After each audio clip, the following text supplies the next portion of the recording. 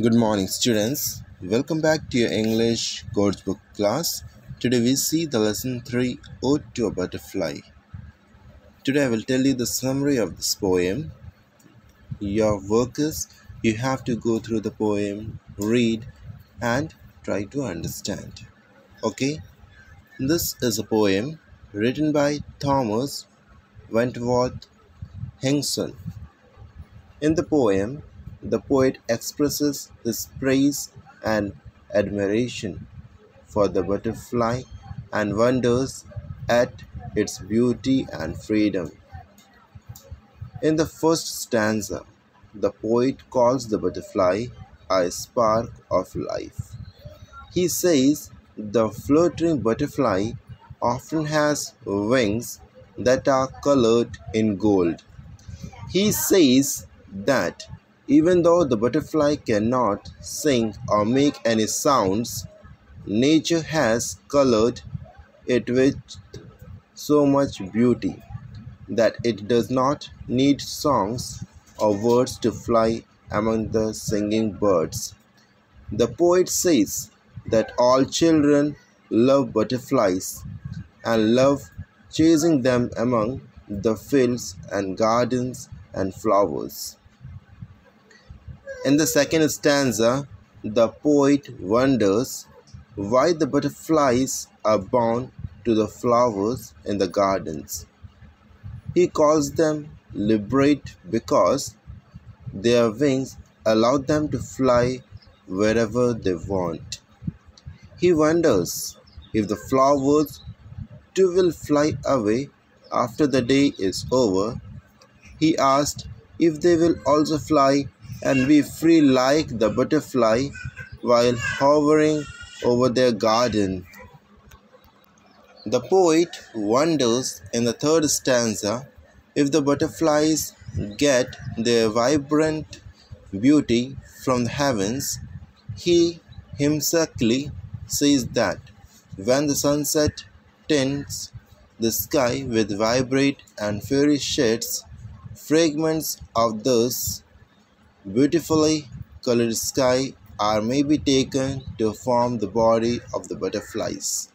He says that just like how the sunset gives myriad colors to the sky for a few brief moments, the sky gives the colors to the butterfly for a brief period before they die. In the next stanza, the poet talks about the freedom that butterflies enjoy. He says that birds build a nest and live there and near their young babies. Mice also live in their holes, but the butterfly can fly anywhere and live anywhere. To the poet, it is a free creature that can fly through any wood or field and look for food anywhere it wants. It can flit from flower to flower in search of sweet nectar without the need to stay in one place. Dear students, I hope this is clear to you. In next stanza, we see the poet describes how the garden lays forth a sometimes banquet for the butterfly with all the sweet smelling flowers that live there.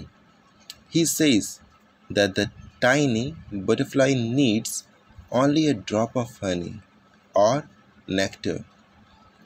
Anything more will be like drugging it. The butterfly does not need a large amount of food to satiate itself. They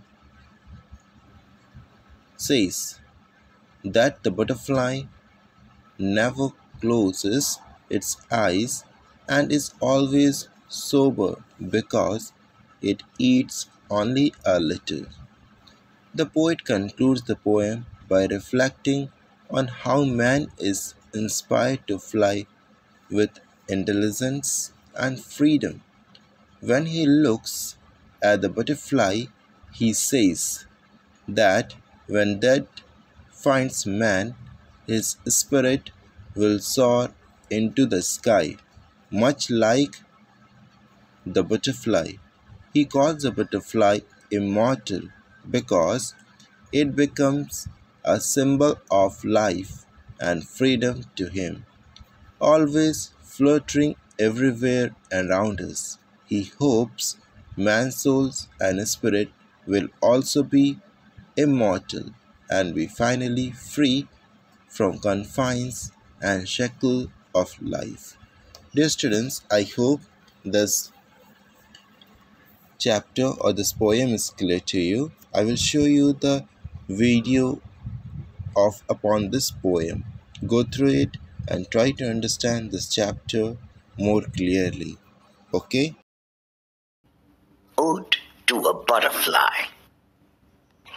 Oh, beautiful butterfly, look how you wander among these birds that sing. You have nature's beauty in your wings of gold. Children love to run after you, leaving behind the beautiful flowers and the flock of goats. Oh, butterfly, what is it that ties you to these flowers?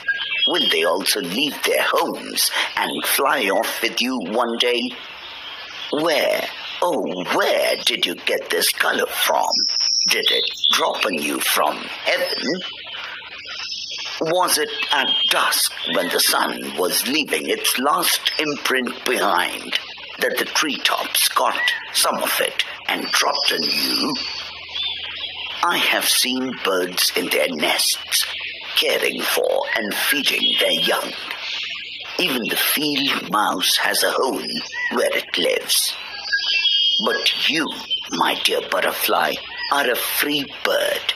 You have no home and keep moving around the forest, looking for nectar on every flower you meet.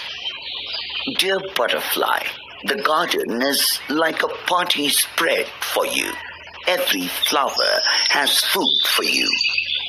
If one does not satisfy you, then you can simply move to another without any worries. You look calm and never seem to bat an eyelid. How peaceful you appear. You have no aspirations of your own, but we look up to you and your hard work. When our days are low, we get motivation from you. You are a symbol of life because come what may, we always find you hard at work.